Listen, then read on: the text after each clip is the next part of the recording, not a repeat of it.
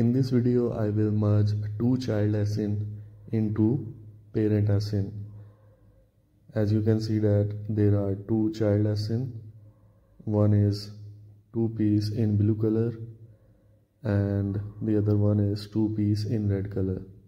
I will merge both of the child asin into parent asin, and that parent asin is this one.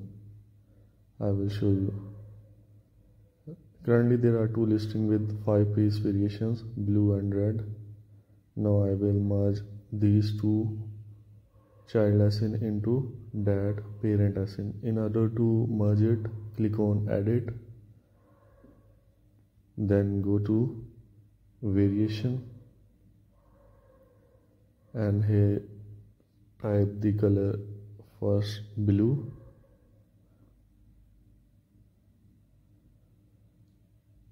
add it,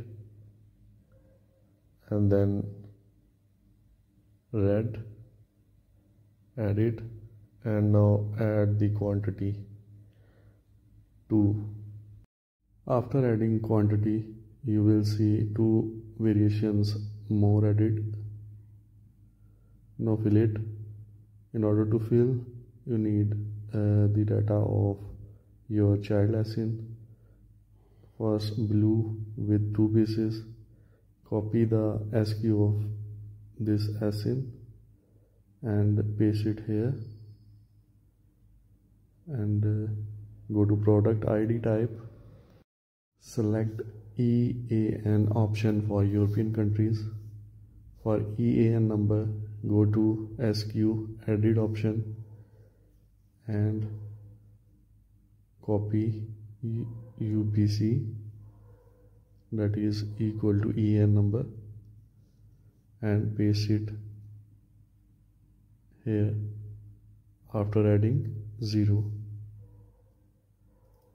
Select item condition new for new item, write your price, write your quantity, and in the last, color of the item.